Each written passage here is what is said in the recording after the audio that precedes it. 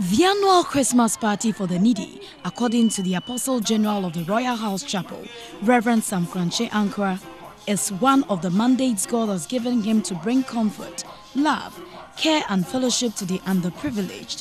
For this reason, the Royalhouse Chapel has for more than 10 years set aside Boxing Day to fet and provide for the needy and orphanages.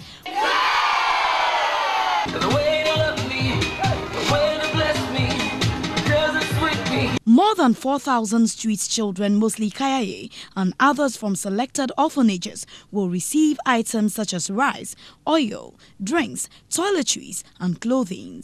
The underprivileged were also given free medical care, with the pregnant amongst them to receive free medical attention next year. It looks like this year the children are more, the pregnant women are more. So from the first Thursday of the year 2015, that is the 8th of January 2015. Every Thursday we'll be doing antenatal here, where all the pregnant women that have come here today will gather, will take care of them, and will give them free medication. Those who are ready to go back to school, we are going to give full scholarship till their brains can carry them.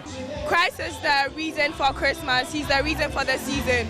So the little that you can do to help people, just help the poor, help everyone you can help. And you can have all the fun you want to have, or eat all the food you want to eat, but just make sure that they should keep Christ in mind and that they can have fun in a good, sensible way. They should stay off the road, stay off the alcohol.